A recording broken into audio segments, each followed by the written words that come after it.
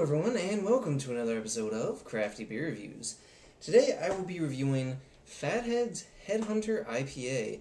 Fatheads is based out of Pennsylvania, but a few years ago they actually built a brew pub in North Olmsted, Ohio, and then within the last few months they built a brand new production brewery just 15 minutes away from me. So I am really looking forward to it. This bottle actually comes from the production brewery. Let's go ahead and crack into it. There's actually been a lot of hype around this beer the last few years, and rightfully so. I've had this on tap a few times, actually. And you want to serve this at about 50 degrees, and it is 7.5% ABV. So definitely on the high end for just a regular IPA.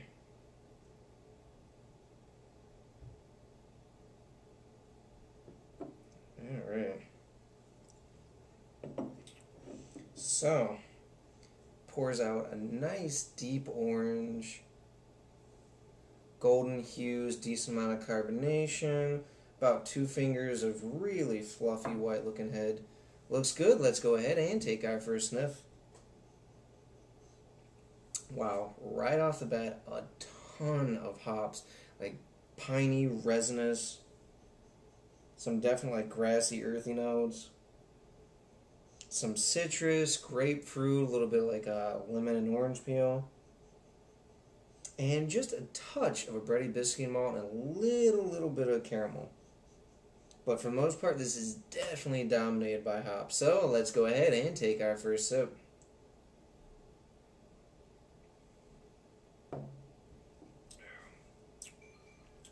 Wow. Just like in the aroma, taste like just huge amount of like a massive hop flavors. You have piney, resinous, earthy type of hops. You have citrus, floral, tropical type of notes. Grapefruit, a little bit of peach in there.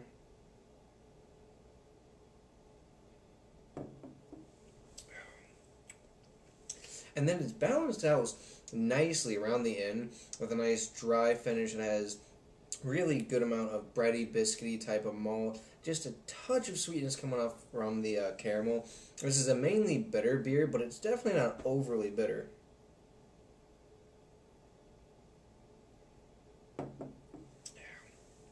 Has a nice medium body, pretty kind of almost a slightly creamy type of mouthfeel.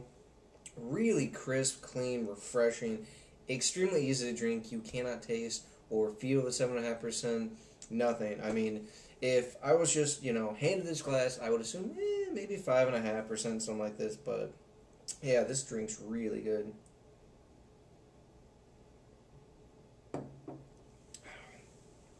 For a rating, I am going to go with a 4.3 on this one, guys.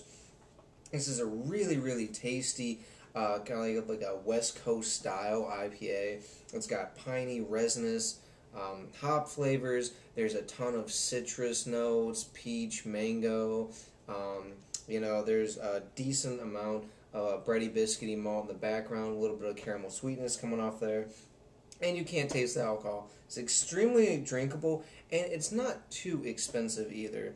I think it's about, what was it, maybe 9 or 10 for a 4-pack, so not bad at all. And if you can find this one, I would say definitely try and pick it up. Alright, that does it for this beer review, guys. And remember, if you want to see any particular beer reviewed, just leave me a comment, and I will try and get to that. Alright, I'm going to get back to enjoying this beer, and I hope whatever you're doing involves good craft beer. See ya.